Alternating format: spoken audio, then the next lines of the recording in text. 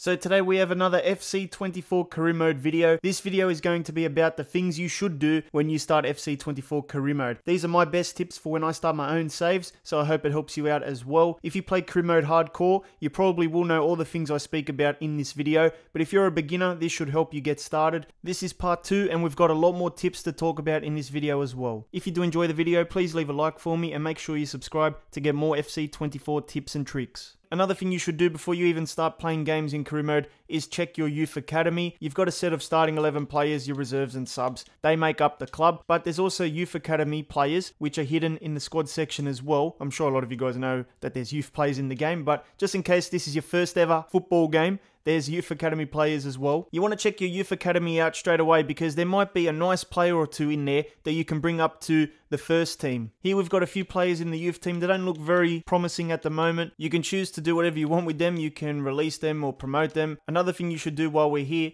is go to the transfers and go to youth staff and start getting your youth scouts out into the world. So you can set up your regions, you can pick from different countries, and you can also now search for specific positions, which is a new feature. So if you want to do that, you can set your scouts up for that. After 3 months, they'll find some good quality players for you that you could use in your youth academy and eventually promote them into the senior team and give them some game time as well. Another thing you should take a look at when you start is the training plan. Now, I think training's a little bit different this year. I don't think there's like weekly schedules where every second day you have to train. It just sort of does this. I don't know. I can't find the training option like last year, so I think they got rid of it. Anyway, you want to go to the training plan and take a look at this new feature. So pretty much you can do individual plans for different players. You can put them on performance-focused training, which greatly increases their sharpness but decreases their fitness. Or you can put them on more energy-focused plans, which greatly increases fitness but decreases sharpness. For starting 11 players, I would recommend maybe keeping it on balanced or maybe more energy-focused plans because they're playing the games anyway. You shouldn't have to worry about sharpness too much. Players in the reserves should probably be on more performance-focused plans if they're not going to get enough game time with you. And also the subs should probably be on more performance-focused plans because they're not going to get much game time anyway. Now with this, you can do it individually or you can set it up for a whole section of players, a whole group. So you can do Ramsdale's plan here, energy-focused. And when you press the Y button, you can choose to apply it for the starting 11 or for all players. So you can do that for all of them.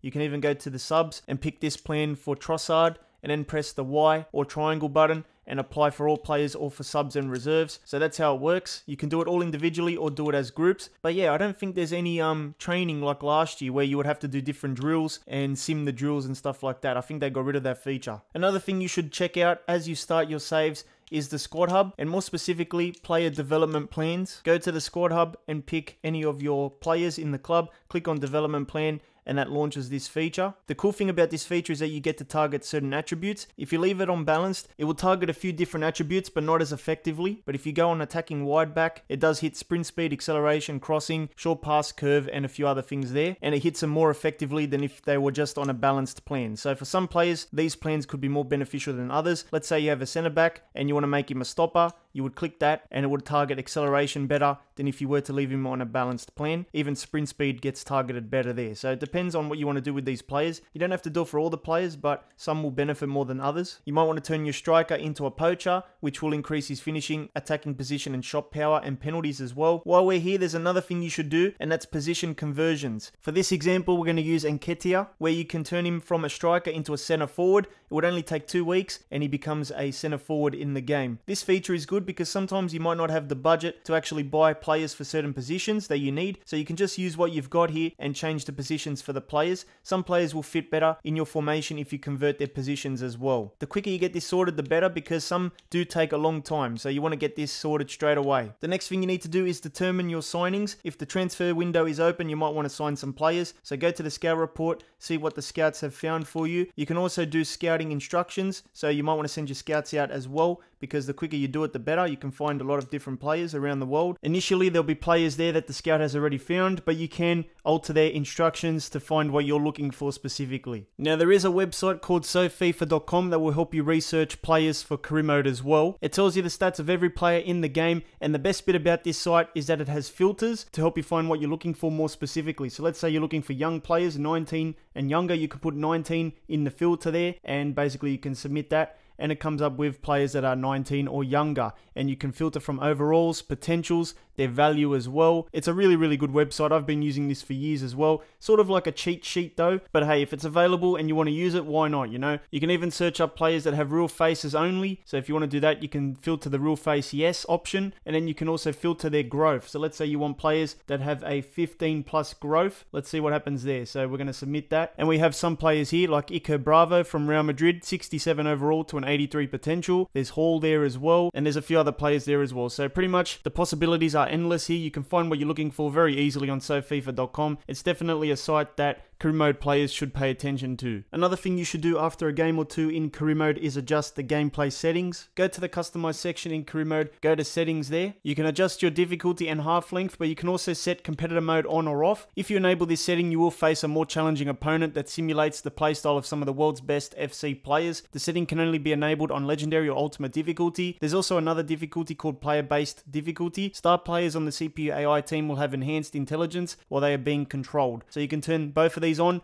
You can leave one off if you want. I recommend leaving competitor mode off and maybe turning on player-based difficulty, but of course you can play around and see what you like. You can even adjust the game speed there, and then of course if you go to camera, you can change your camera angles as well. There's sliders that you can adjust as well. I think I'm waiting for people to release proper sliders before I touch any of this stuff. But yeah, if you don't like the way the default gameplay is, you can go into the sliders options here and customize them for the user and CPU as well. Another thing you need to do when you start is check for expiring contracts. Go to the squad hub once again, go to the financial tab and filter out the contract expiry length. So the lowest ones are under a year. As you can see, there's a couple players here. If it gets under 6 months, they're free to negotiate with any other clubs. So you want to get these sorted straight away for players that you want to keep. Let's say you've got Jorginho. You want to, delegate a renewal or do a contract negotiation with him as soon as possible. He hasn't got much time left. And then there's a few other guys there as well. Very important, like I said, to get this sorted straight away, because if it drops to 6 months and under, they can negotiate with clubs and they can leave your club as well. So you don't want to forget about this. Now, if you pick a club in career mode that is licensed but has a generic stadium like Barcelona, you can change the name of the stadium. You can even customize the stadium a bit. I recommend changing the name of the stadium because it sort of helps. It's better than having